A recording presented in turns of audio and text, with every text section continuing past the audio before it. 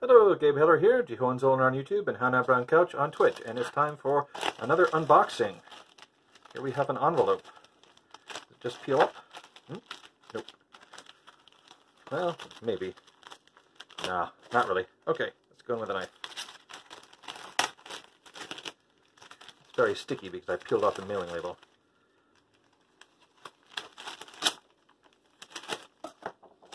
Alrighty, what do we have here? It is a box. I feel like I already have a box like this. What is in the box? Aha! It is a SATA cable. 4 SATA cables, adapter cables, power adapter cables, some zip ties, a bag of tiny jumpers, and a card.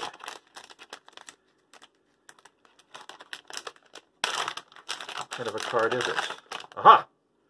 It is a slot card, but it doesn't plug into the motherboard, though it looks like it's got a little place to hold it in place in case there is something there for it to plug into, but no actual connectors on there.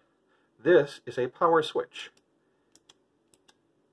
So you can turn power on and off to things that are inside the computer, specifically SATA devices, that are hooked via this and this. And then I guess, yeah, this is where you hook up SATA power to the card so that it can distribute it. Okay, cool.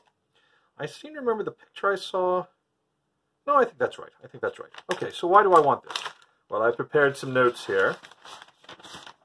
So here's the thing. I ordered this device to protect my computer's boot sectors. Now, it's frankly astonishing the number of times I've been faced with a computer that, for whatever reason, has overwritten its own boot sector and bricked itself. And yet, if you think about it, all that has to happen is that a disk write needs to be issued, but somewhere along the line, the data for what track is being written to gets lost or corrupted and set to 0. Worst yet, 0 is the most likely value for corrupted or lost data to be set to. It was arguably stupid for PCs to locate such an all-important thing as a boot sector on track 0, where an erroneous write is more likely to destroy it than if it were literally anywhere else on the drive. But this decision was made 40 years ago, and it appears we're just stuck with it. Whether it happened because of an OS bug, or failing memory, bad disk firmware, power surge, or some malicious program, it is a problem I have faced on more occasions than I can count on both hands. In the old DOS days, this problem was recognized, and both PC Tools and Norton, if not others, came with simple tools for checking and fixing the boot sector.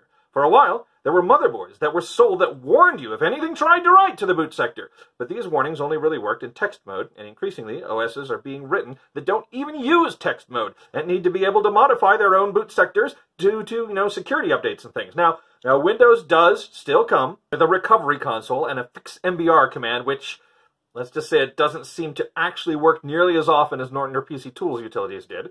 Linux, well, it's supposed to be so customizable, it's a much more difficult ask to write a program that's going to just be able to fix an overwritten boot sector that may have been extremely custom. Such a program would be as likely to lose important data that is still there as it would be to actually fix anything.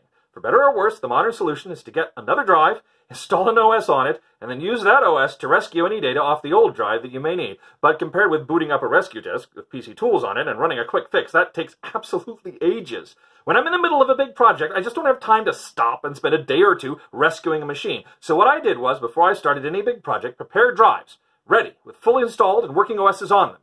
If I'm going to have such drives around, why not be able to use those drives and the OSs on them and keep them up to date, ideally without having to open my computer every time I want to do so? Why would I need to do that, though? With a modern motherboard, surely I could have all the drives hooked up at once and simply boot whichever one I want to use at the moment. Well, I tried that recently. I had a Windows drive and a Linux drive in the same PC, and it worked great until some bad memory caused an erroneous write that messed up the MBRs of both drives at once. It's a good thing I had mainly been using the Linux drive, and the Windows drive had no important data on it, or I would have been faced with having to recover data off 2 drives and reinstall 2 operating systems to get back to where I started. I'm simply not willing to put up with that happening ever again, which means I need fine control over which drives are enabled without opening the case. Now, some motherboards allow this, but at least the one I have in this machine does not. It automatically detects and enables all drives that are hooked to it. So enter this device. It has 4 buttons on it. Each button controls whether power flows to a SATA device. Problem hecking solved. With the literal push of a button, I am in control of which drives my motherboard can even see. There's literally no way for one OS, by accident or on purpose, to kill another unless I screw up and enable 2 drives at once. Unless I feel the need to get dangerous and hook up an on-motherboard SSD. But also, I can much more easily test drive a new OS without fear that it will somehow kill my current OS, as long as I have a spare drive to install it on and I don't have to take drives out and put them in to do it. So, rant over. Now I'm going to install the thing and see if it actually does what it's supposed to. Okay, I'm back. Let's set this to the side. And here we have the computer. It's a bit of a beast. I used to have one in a smaller case, but I had a lot of trouble with that one. I can tell you about it while I'm opening this one. It worked really well for a very long time, and then I was trying to enable something, change some BIOS setting, and I hit like all the keys to get into the BIOS because I couldn't remember which one it was, like delete and F2 and F8 and all the ones that you might want to hit, and it went into a part of the BIOS. It turns out it has a backup BIOS chip, and the backup BIOS chip, let's see, we want this probably, well, that's the bottom, so we want it near the top, so probably this one here. And looks like I need to take out a screw. It has a backup BIOS chip, so you can have two versions of the BIOS, just in case, you know, for safety. But no one had ever actually put a BIOS on the backup chip, and one of the keys that I had hit was the one that tells it to reboot and swap the chips. Yeah, so I was wondering why it was taking so long to reboot, and then I realized, oh my god, I have accidentally swapped the BIOS with the old one, and yeah, it turned out there was no BIOS on there. And like, okay, so there's not a jumper on the motherboard, but there's some pins you can short to have it swap the BIOS for you. But it brings up a menu or something, and unfortunately, the onboard graphics was turned off at the time, and the graphics card that I had in there was covering up the place where I needed to do the jumper. So I couldn't have the jumper in place and also have the graphics card in place, and so I went to Free Geek and bought a different motherboard and just threw the graphics card that I had in it, and then bought the fastest processor that motherboard could handle, and so we've got this now. And it came with some memory that was actually bad. That's the bad memory that caused the problem, so it's gone, and this is the good memory that's left. Okay, so done talking about that. Let's go put this in the slot. Here it is.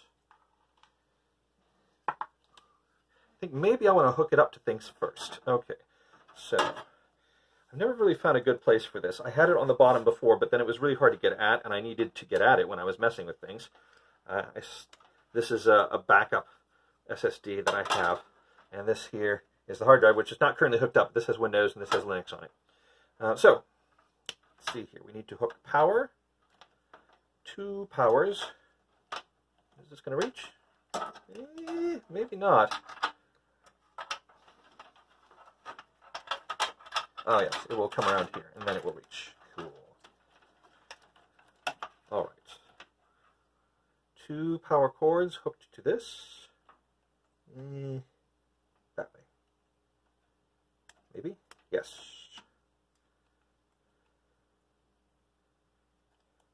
Aha! Cool. Okay, then we need 2 of these cords, at least to start with. I maybe should hook them all up just so that they're all here, because I don't know where else I would look for them, you know. Put them away and I might not be able to find them easily. They are very unique cords. I've not seen anything quite like this before, so. Oh no. Which way do they go? They could go this way.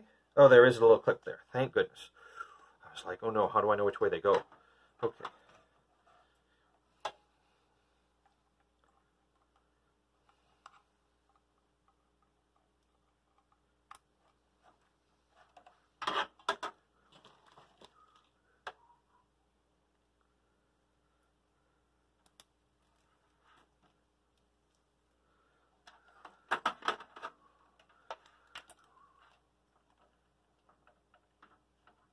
Alrighty. Where is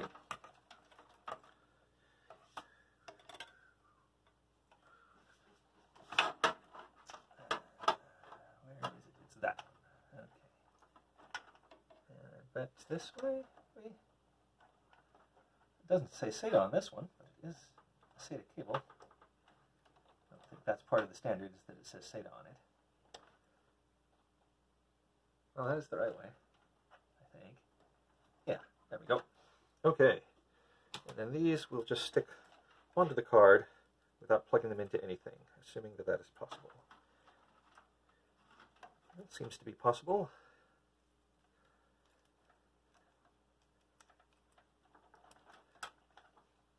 Hello. There we go. Okay, cool. So, the card goes this way. There we are. It goes in here. Oh no. This is designed to hold it in place in a PCI slot. So I guess we're going to have to move it over. I won't be able to have it quite as close to the top as I would like.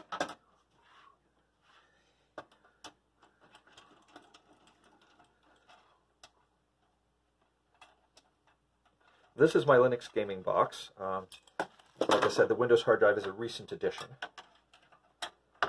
And I was running Linux when the crash happened, so it's not like I feel horrible for having installed Windows on a drive on this machine. It was Linux that messed it up, and the bad memory showed up. There we go. Okay, let's try this. Hopefully this works. It is a PCI slot, isn't it? It looks kind of like one. Yes, there we go. Cool.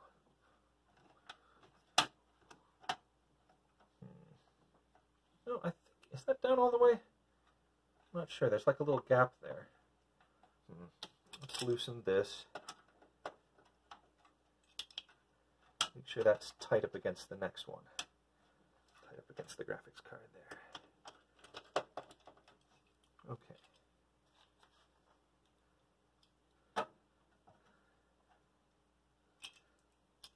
Whatever I do, let's not lose this screw in the black abyss.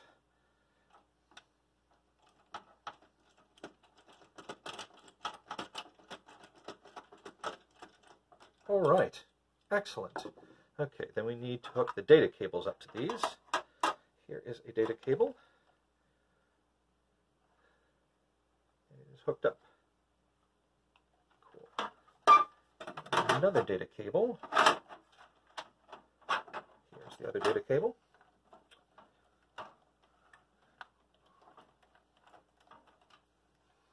Make sure they are nicely, tightly plugged into the motherboard. Good. And ta-da. Okay, that should do it. Let's put it back together and see if it works.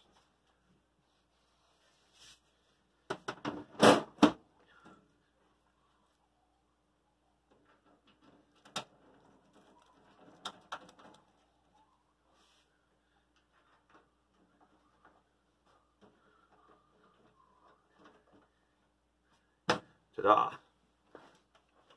Hello, here I am at my gaming machine. Let's turn it on and see what happens. I think all of them are off right now.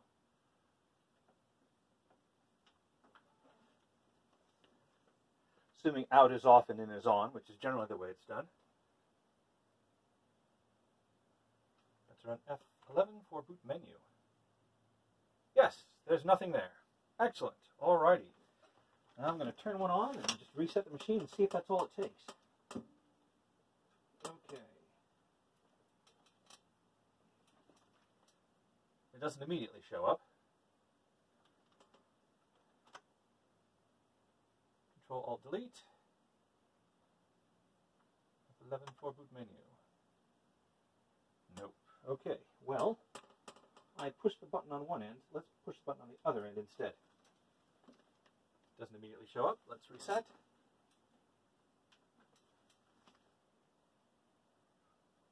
F11 for boot menu. Hey, we have a thing. Now I want to see if it boots automatically. So it looks like we've got Linux on the nearest button.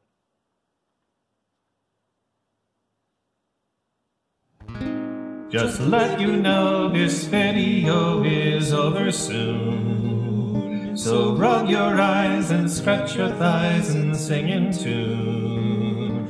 It's time to find another kind of video, for this one is nearly done, you know.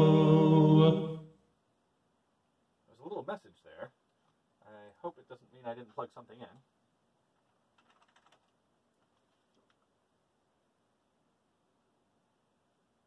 Yay!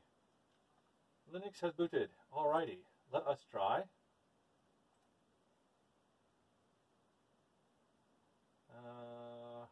Power off, I guess. I don't think think I'll press the button quickly enough on a reset. Okay, so now we press the first two buttons.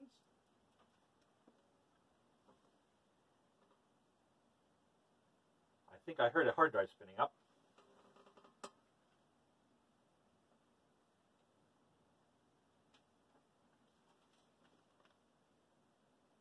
Here we are.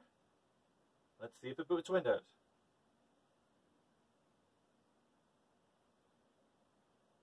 Hey, look at that. Now it's running off a hard drive, so it's not nearly as fast loading as Linux is. But Linux is what I mainly use. I mainly have Windows on here so I can play Diablo 2 on this machine. Because I don't want to have to set up my laptop for playing Diablo 2 when I'm not streaming. And I'm not set up to stream from up here at the moment, though I have been in the past. I have recorded a lot of stuff from here, in fact. Most of the Rainbow Robot series from here. But that's it. Seems to work, so yay! Bye for now.